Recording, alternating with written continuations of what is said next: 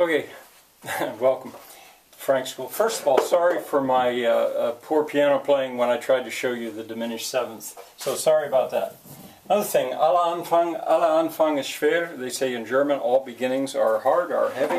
Well, this is the beginning. I'm going to start to teach about that movie. Now, Brother, Sun, Sister, Moon. Here is the film. Look, the cover looks like this.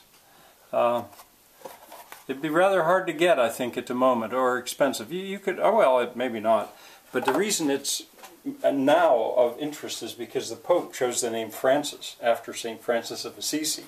And this is about St. Francis of Assisi.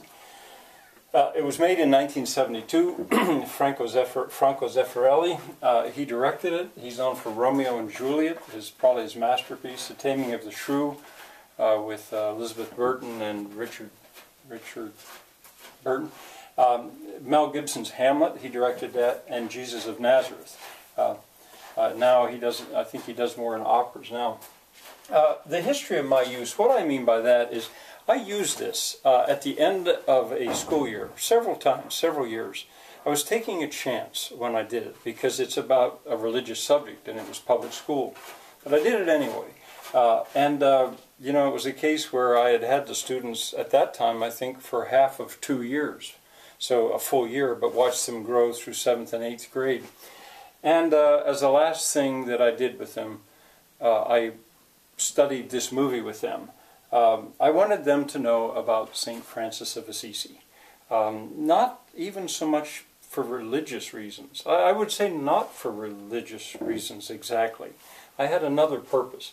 But in any case, it's so richly done, so artistically done, that I felt it was very useful. Later, I just didn't have time, so I didn't. So the history of my use, you'll hear more about that. This movie is actually probably best known up till now for its score, for the music in it. And I'll have things to say about that score quite a bit. Well, in the viewing that you're going to see, to the best that I can do it, that's going to be an experience. I'll tell you about that at the end here.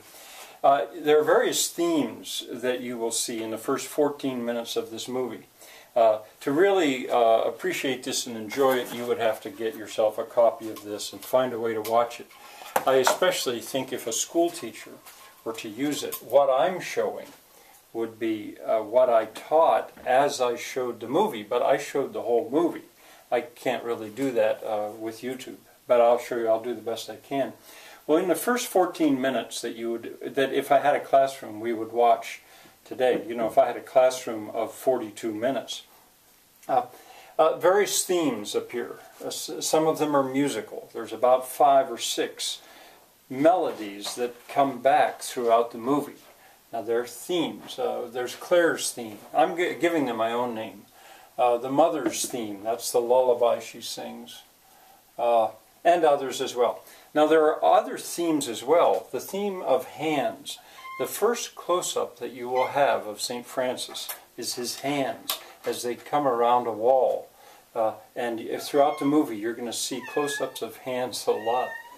There's a new cat here named Roger. He's a vocal cat, you'll hear him. Feet. Later you'll see feet. You don't see them so much yet. Eyes. That's a theme throughout the movie. You're also going to see certain preparations for echoes, things that later on in the movie come back. That's what an echo is. I always wonder whether or not that E goes there. I'm not sure. You'll hear the mother sing a lullaby. You'll see an allusion to the Shroud of Turin. I'm telling you this stuff now because I don't want to have to pause the movie a lot. I'll get you ready for these. The Shroud of Turin is a famous piece of cloth that many people believe was used to cover the dead Jesus. And you'll see a clear allusion to that. The mother's lullaby, she sings, a beautiful woman, I think, with a beautiful voice. She sings it a cappella. Now, when you sing a cappella, if you're not very musical, you're liable to change your pitch. She doesn't. She starts, she ends her lullaby, and when the orchestra comes in, you can see that she maintained her pitch perfectly.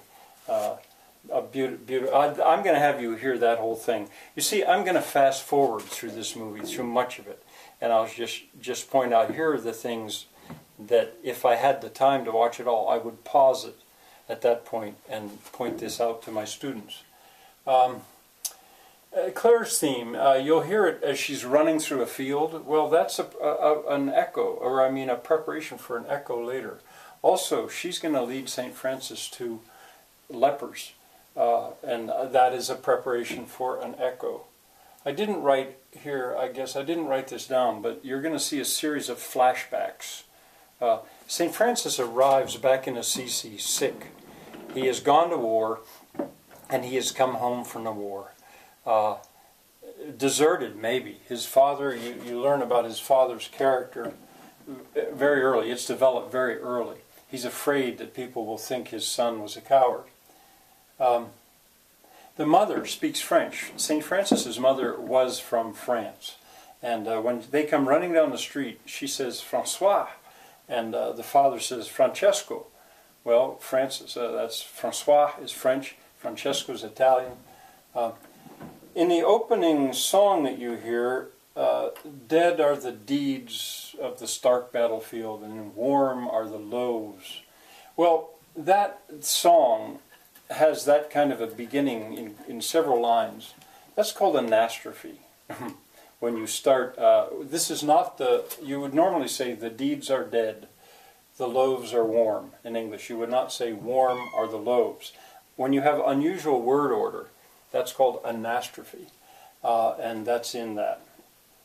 All right, well, I'm going to take the camera and I'm going to set it up so you're looking at a television, and I'm standing beside the television.